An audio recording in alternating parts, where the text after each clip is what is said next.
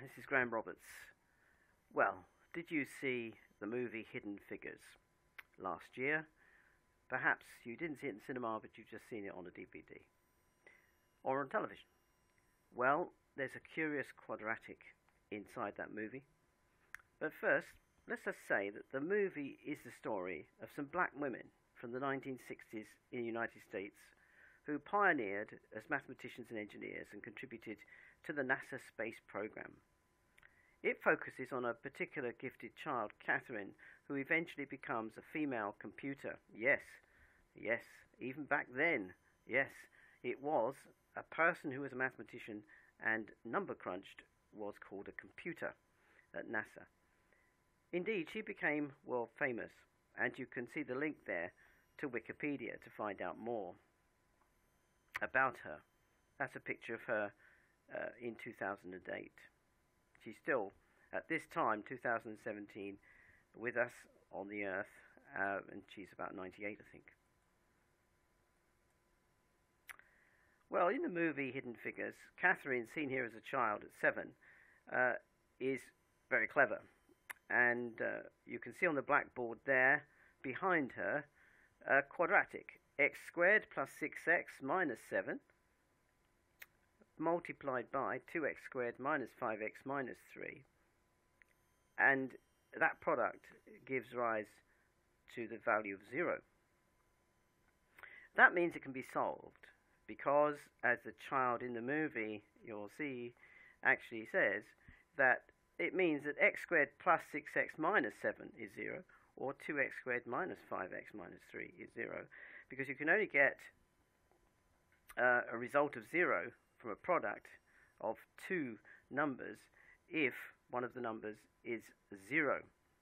Well, both could be 0, I suppose. Anyways, let's move on. This is the equation, so that you might like to stop this video and write it out and have a go at solving it. Can you solve this equation? You only get a partial solution if you watch the movie, by the way, but don't worry, I'm going to show you an actual solution. Have a go.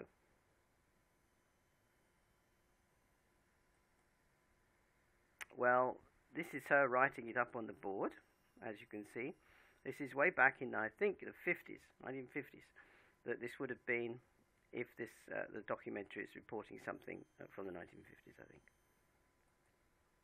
And here she is doing a, this is what I've done. And you can see behind us some of the solutions there. Now, I'll just move on. And here's my solution.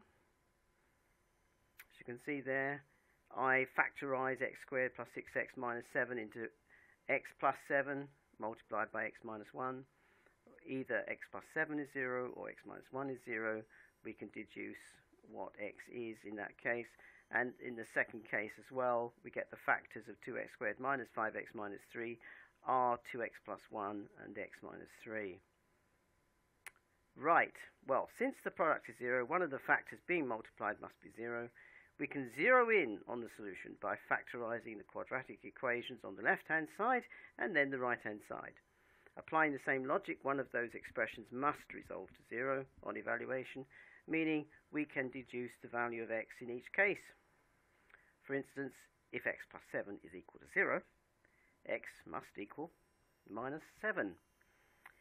So x can be minus 7, 1, minus a half, or 3. And as I say here, I couldn't do that at age 7. Now, I'm not going to tell you when I could do that, but it was a lot older. Thank you for watching.